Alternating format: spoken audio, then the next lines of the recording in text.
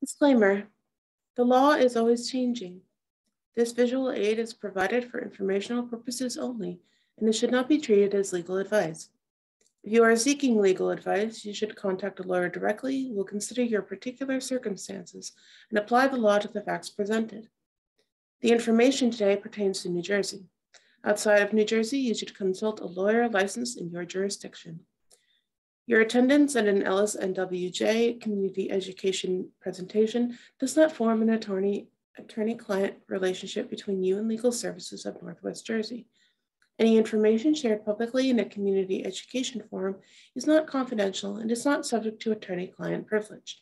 Do not email confidential information unless or until Legal Services of Northwest Jersey agrees to provide you with legal assistance. Right into expungements.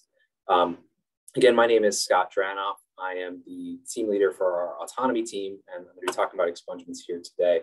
I'm very excited to be with you. Thanks for your time and attention. So a little of this Carol already covered, so I'm not going to do too much about what we do. I will reiterate that if you think you might benefit from our services, to please reach out so that we can either assist you or point you in the right direction. Because we are recording today, I'm going to encourage folks to hold questions for the end.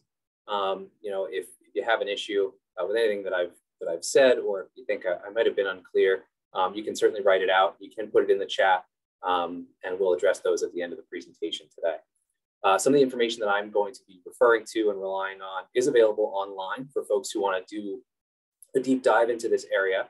A lot of this information is available on lsnjlaw.org. Clearing Your Record, it's an online pamphlet. And Clearing Your Record Online is a web application that used to get a lot of use in helping folks actually go through the expungement process. Because of some changes in the law, that's no longer as frequently used, and I'll explain why in a little bit.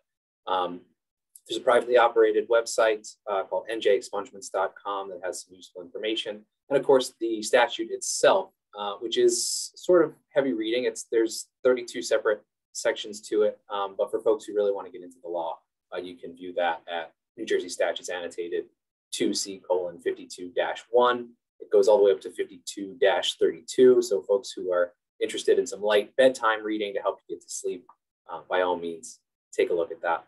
A couple notes before we get started. This is a rapidly evolving area of the law. So the changes that I'm going to be discussing today were originally supposed to take effect in June of 2020.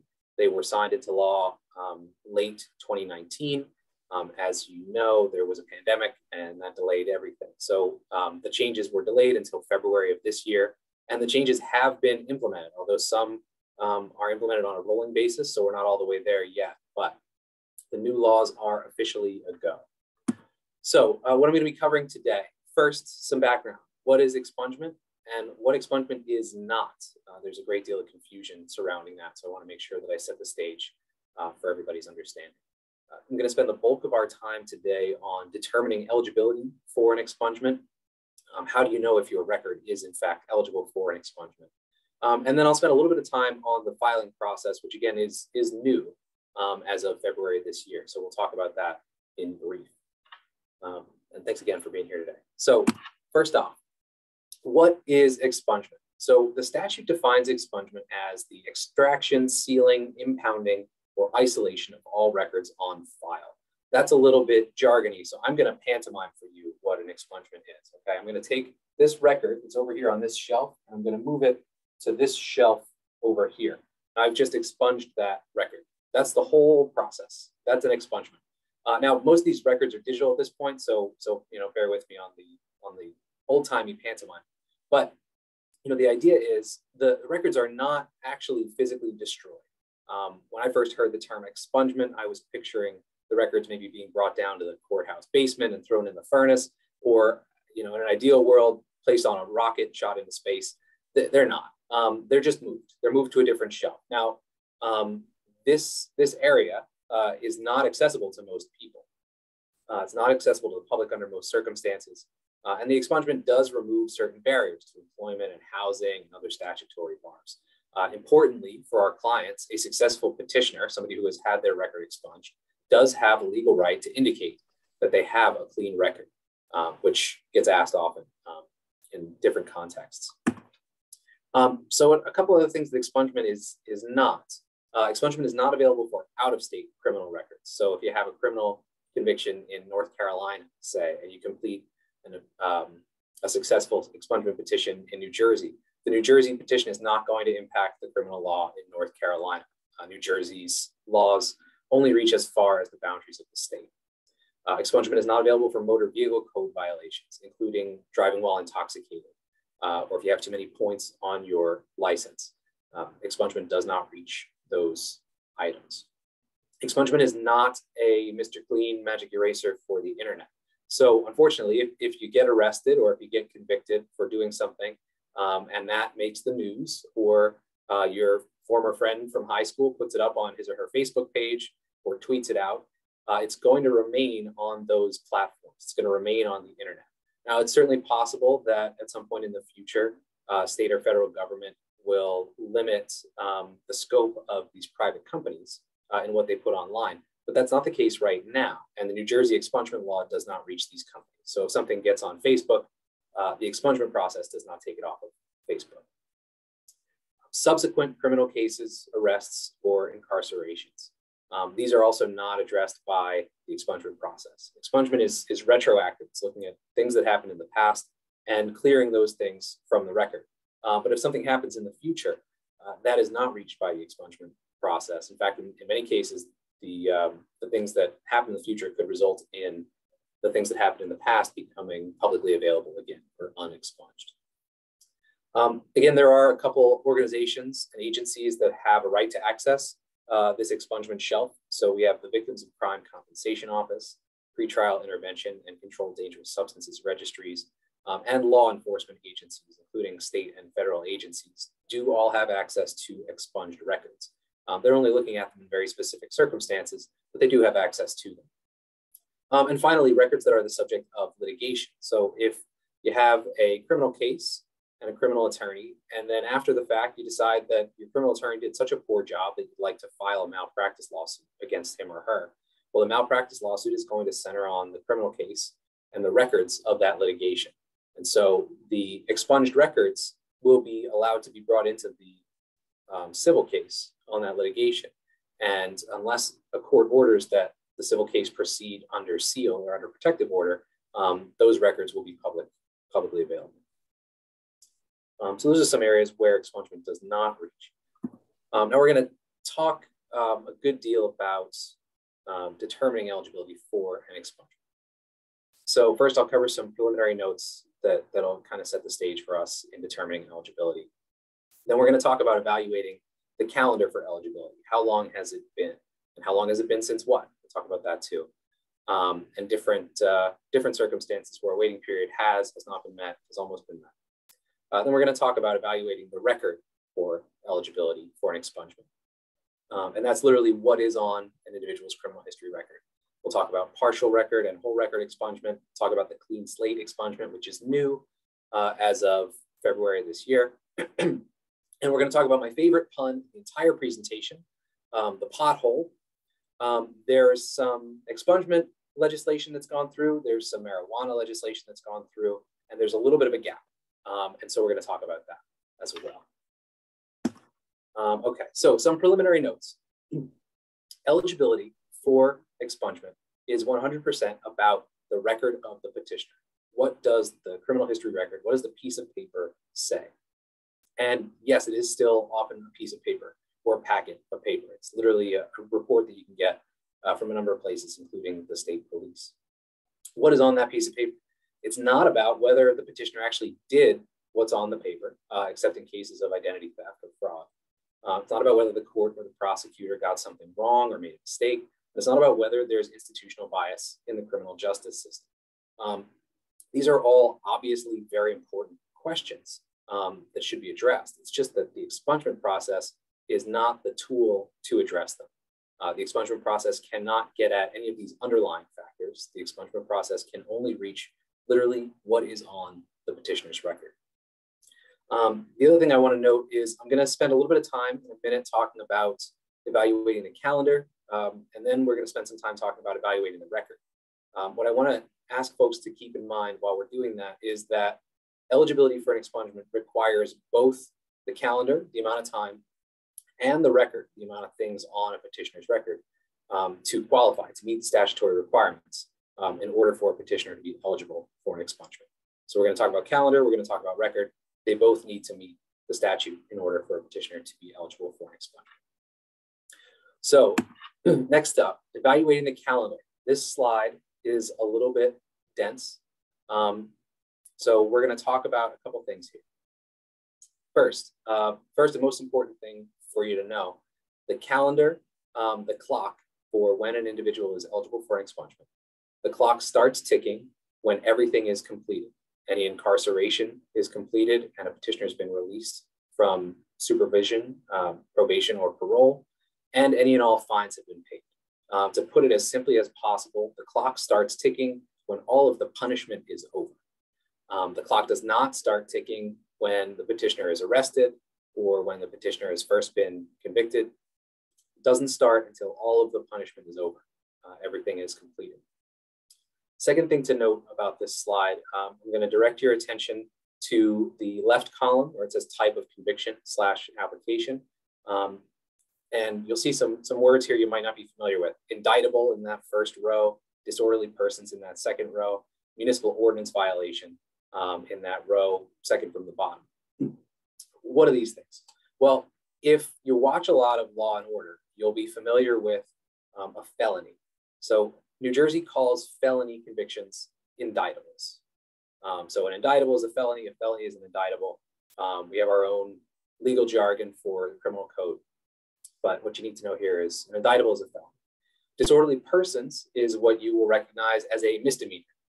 These are lower level offenses, not the highest level. Indictable or felony is the highest level. Disorderly persons or misdemeanor is a lower level. And then there's municipal ordinance violation, which is the lowest level. These are things like crossing the street where there's no crosswalk, or being in public with an open container of alcohol, or in some cases, failing to mow your lawn frequently enough, according to municipal ordinances. These are offenses that we, for anybody who's been to law school, we call malum prohibitum, which is Latin for bad because it's prohibited. So these are bad because they're prohibited. They are not malum in se, bad in and of themselves. And these are not morally reprehensible offenses. They're low-level offenses. Just you're breaking the rules, and society runs better when everybody follows these rules. So for municipal ordinance violations, you may also hear these called citations.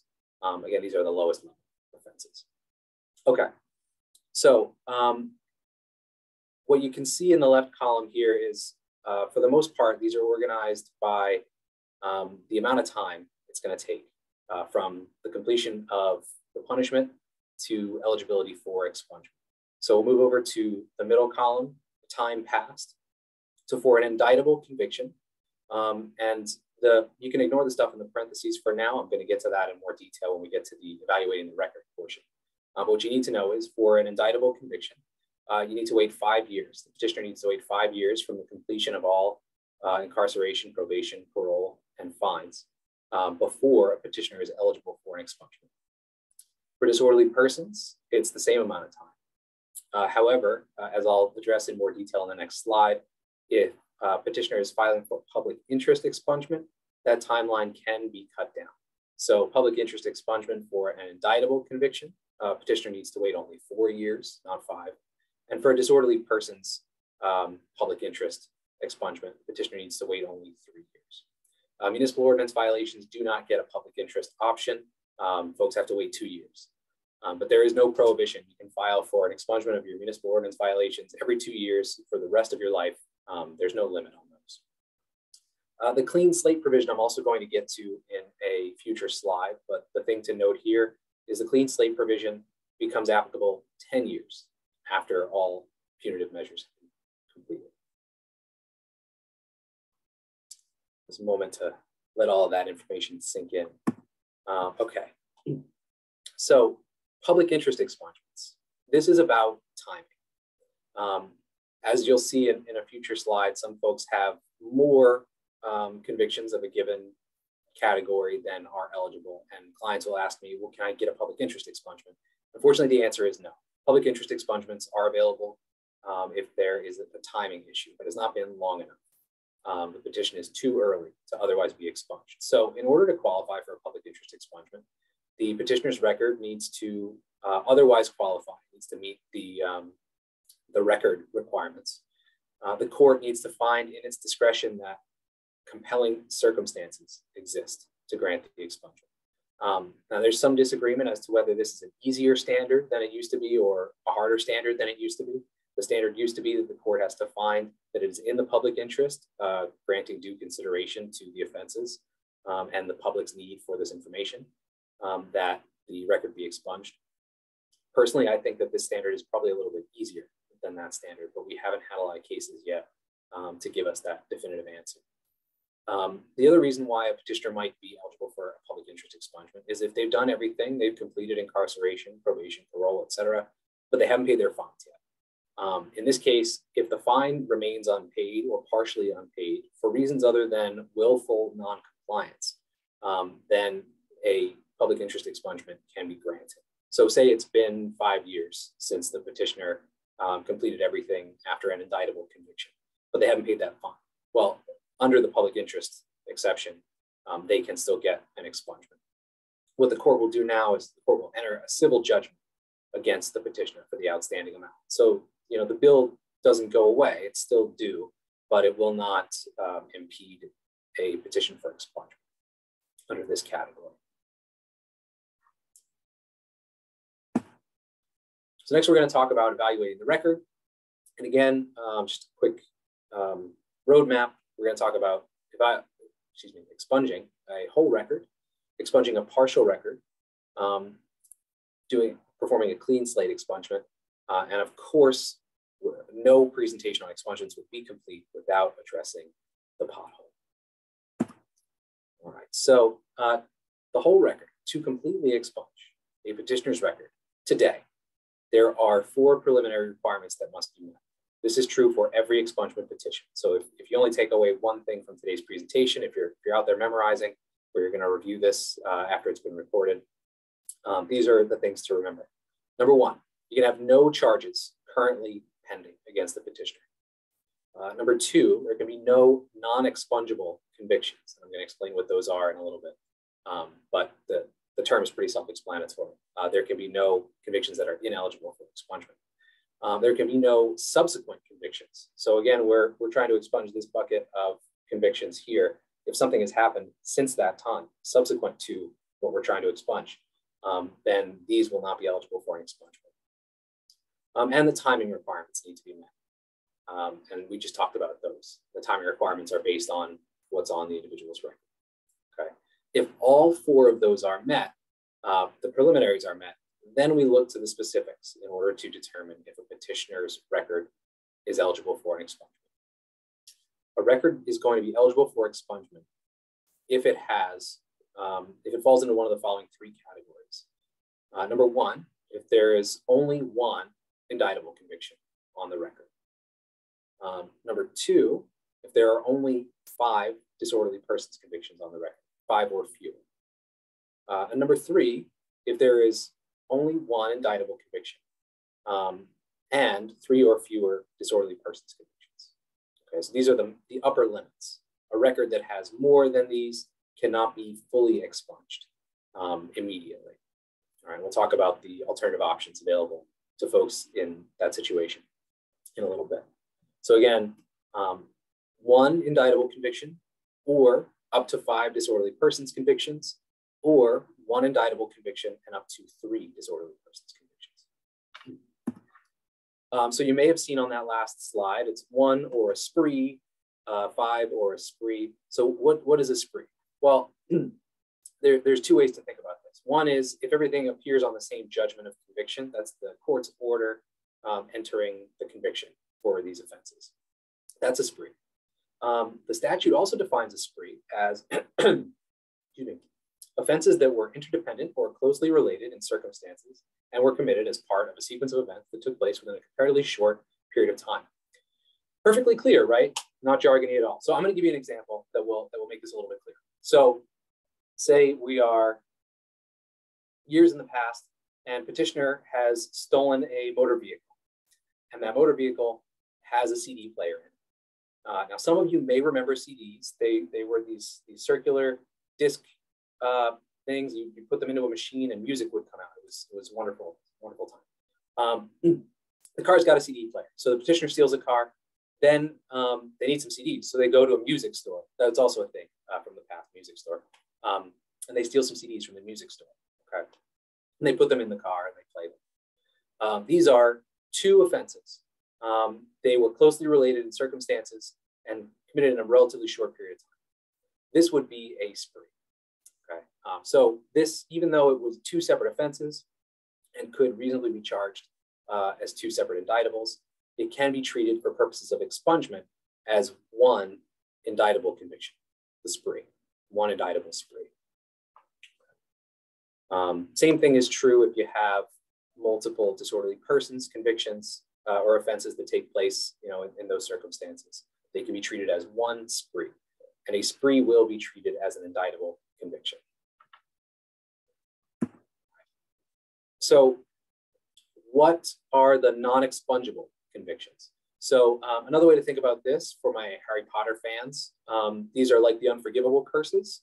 If you haven't read the books or seen the movies, it's not gonna flow. But I encourage you, they're fun. So another way to think about this for some of my more literary members is it's like the Scarlet Letter, right? That once you have the Scarlet Letter, it doesn't come off, it's permanent.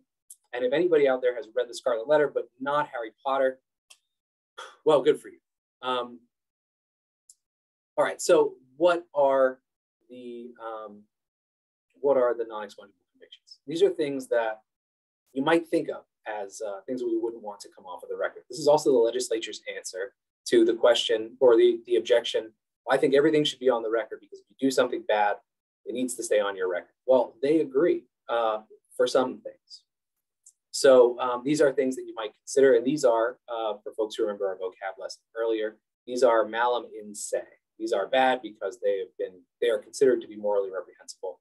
They are not malum prohibitum or bad because they are prohibited. So what are these expungements? So criminal homicide, kill somebody, stays on the record. Kidnapping, related offenses, including human trafficking. Sexual offenses, including rape and sexual assault, robbery, arson, terrorism. And I'm going to contrast terrorism for folks with terroristic threats. Terrorism, we're all familiar with acts of terror that have been completed in the United States, the Boston Marathon bombing, the 9/11 attacks. That's terrorism. Terroristic threats is when you threaten violence against somebody. Often if I've given this presentation in Atlantic City, and after the presentation, folks go out to the bar and they get inebriated, and you'll hear terroristic threats taking place in the bar. That's a terroristic threat. That is expungible. Terrorism is not expungible. Endangering the welfare of children, including child pornography and child abuse, not expungible. Perjury, so any lying under oath is not expungible. Lying under oath, not expungible. Abuse of public office, also not expungible. So if you're a publicly appointed or elected official and you commit a criminal offense that touches on the office, that stays on your record forever. So it's worth being aware of for anybody who has aspirations in public office. And then this one is a little bit complex. We're going to do this in stages. The sale, distribution, or possession with intent to sell of controlled dangerous substances. So this has been amended by the expungement statutes. It's also been amended by the marijuana statutes. So bear with me here. The sale, distribution, or possession with intent to sell is broken down into degrees. So if it's a first or second degree sale, distribution, or possession with intent, it is not expungible. It falls under that same category as non-expungible. If it is a third or fourth degree conviction, then the court has to find compelling circumstances in order to expunge it. You may recall that compelling circumstances standard from a few slides ago in the public interest case. It's the same standard. The court has to find compelling circumstances to expunge a conviction for a third or fourth degree sale, distribution, or possession with intent. With one exception, and that's fourth degree marijuana. Fourth degree marijuana convictions are regularly expungible. In fact, they are also automatically expungible with a few exceptions that which I'm going to cover later in the pothole. And finally, just a quick reminder, motor vehicle code violations are not expungible, including DWI. They cannot be expunged, but they won't bar your expungement of your other convictions. Because again, motor vehicle code violations are not criminal code violations, so they're not reached by this expungement process. Okay, so let's say you have 6 disorderly persons convictions, or you have 2 indictable convictions. That means you're not eligible for a whole record expungement today, 5 years after the fact, let's say. But under the new statute, you are eligible for a partial record expungement. So to partially expunge a petitioner's record, this slide's going to be looking mighty familiar to folks. You have these same 4 preliminary requirements. No charges currently pending, no non-expungible convictions. We know what that is now. No subsequent convictions. And the timing requirements must be met. So this is an important wrinkle. No subsequent convictions. Okay, so I have this bucket of things that I want to expunge. If something has happened since this bucket, I can't expunge anything. However, if I have this bucket over here that I want to expunge, and something happened before this bucket, under the new statute, I can expunge my most recent convictions. My most recent convictions can be expunged. So if I say I have 2 indictables, one was 10 years ago and one was 15 years ago, I can expunge the indictable that was 10 years ago. The 15 years ago one stays on the record. 10 years ago, I can expunge. If I have 6 disorderly persons convictions, the 5 most recent ones, so long as the appropriate amount of time has passed, can be expunged. And that 6th one cannot be expunged. And the same thing with a combination, right? Whether it's multiple indictables or 4 or more disorderly persons, the most recent ones can be expunged. But the remainders stay on the record. So you might be thinking, well, what good is that? Well, for one thing, the more recent things coming off the record, it's helpful. It can be helpful in housing and job applications. For another thing, though, segue to next slide, the clean slate expungement comes into play. So the clean slate expungement is a new form of relief available as of February this year for petitioners who are not otherwise eligible for relief. Again, too many indictables, too many disorderly persons. These folks can file to expunge their entire criminal history record, so long as the following things are true. First, 10 years need to have passed since final release from supervision, probation, parole, and final payment. Again, 10 years since all punitive measures have been taken and completed. Next, no non-expungible convictions. We talked about those. And all fines need to have been paid, or the civil judgment will be entered for the amount outstanding. The 4th and final criterion is that automated clean slate cannot yet have been created. Now, this sounds like an impediment. It's kind of a good thing. So the new statute that went into effect created a task force that was to do some research and produce a report to the legislature and the governor in February of this year about the viability of automated clean slate expungement. What needs to happen in order for automated clean slate expungement to take place? With COVID, the due date was delayed to November. As of yet, I do not have up-to-date information on whether we have a report, but folks can expect that this will probably take a little bit of time. These things don't happen overnight. It's going to be probably on the order of months and years before we have an automated clean slate expungement. So it's worthwhile to get familiar with a non-automated clean slate expungement. So again, if a petitioner is not otherwise eligible for relief, they can file for a clean slate expungement so long as 10 years have passed and all the other criteria have been met.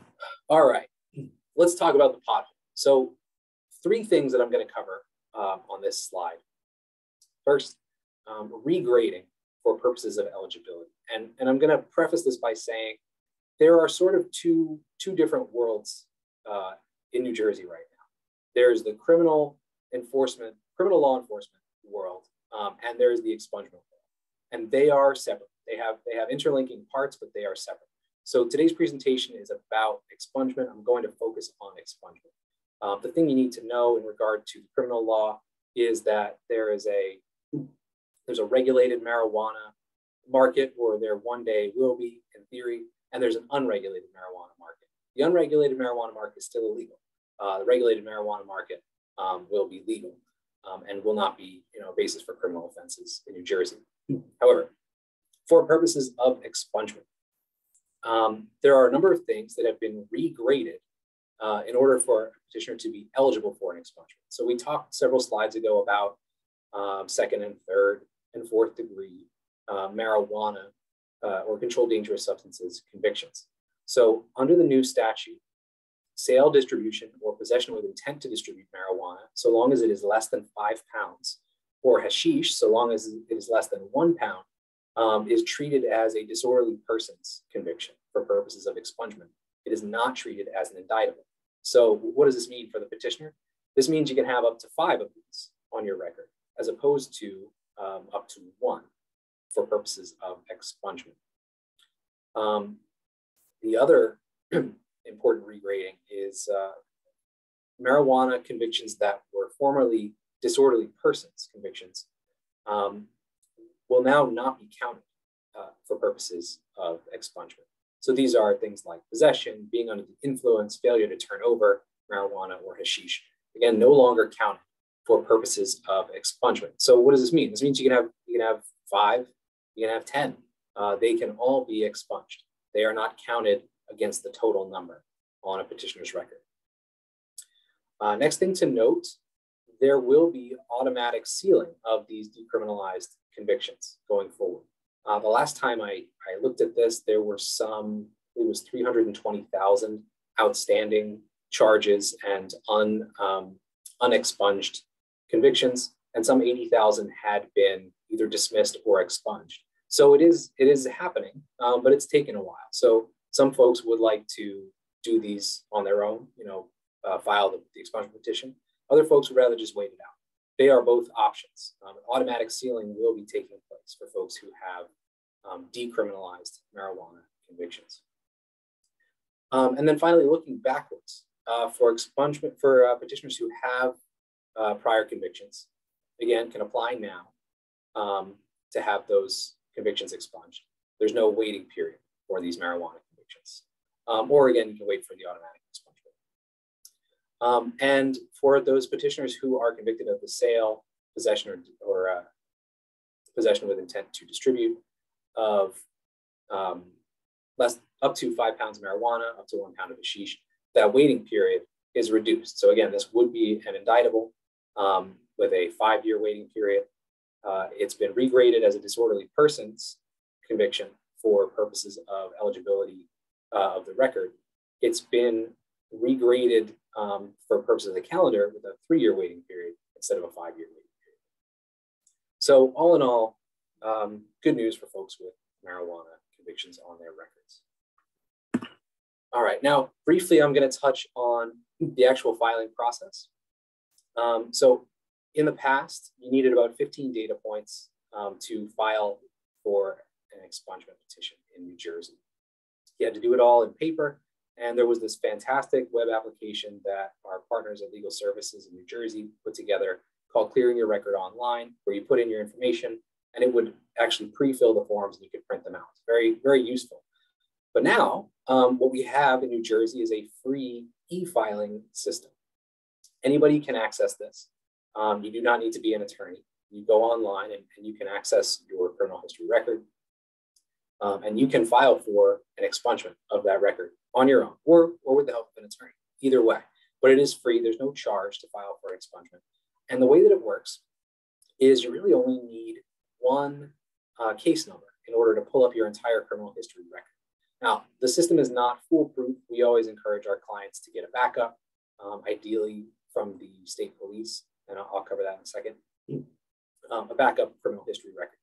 But this database is very useful for getting preliminary data, getting a good idea of what's on your record. And in most cases, we have found that the records that it returns are accurate.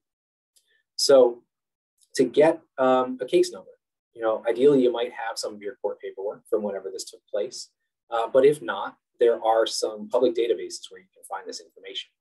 Promise Gavel is available You can Google these. They're readily accessible, publicly accessible. Promise gavel is available if you are processed in the Superior Court.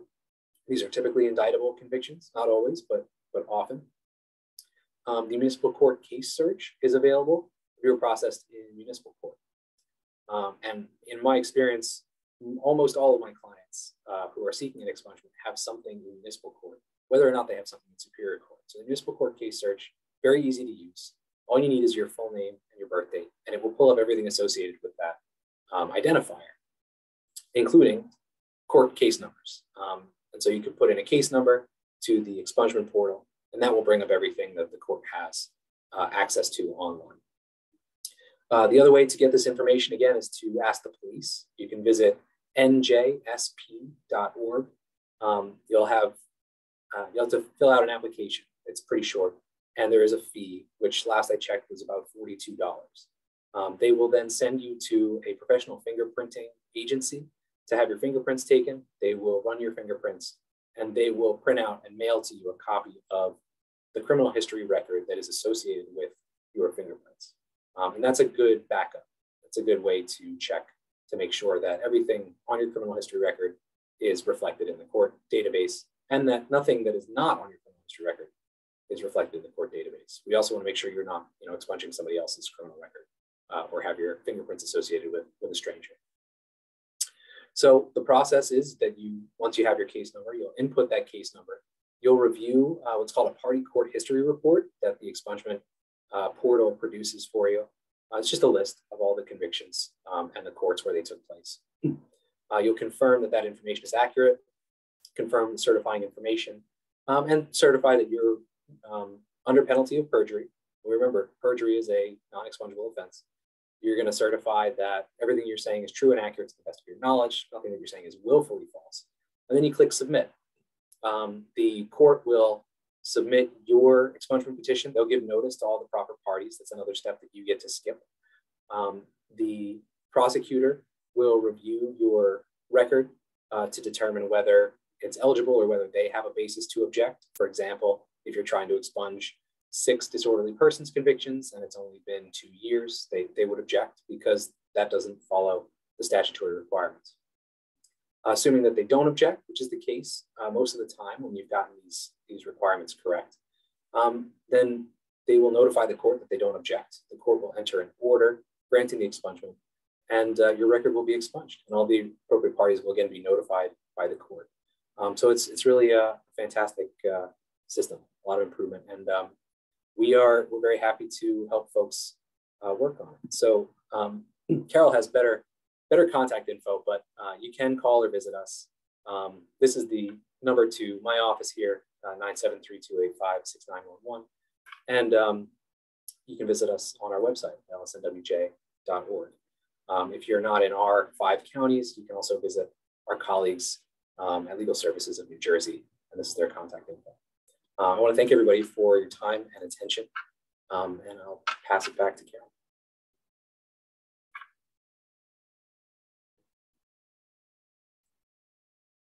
Thank you, Scott. That was great information. People are coming in with questions. I just wanted to throw up this screen about what we do. Again, we provide free legal services for eligible people who reside in our 5 counties of Hunterdon, Morris, Somerset, Sussex, and Warren counties. And there is an eligibility process. We also have legal projects. So services are free for people aged 60 and older.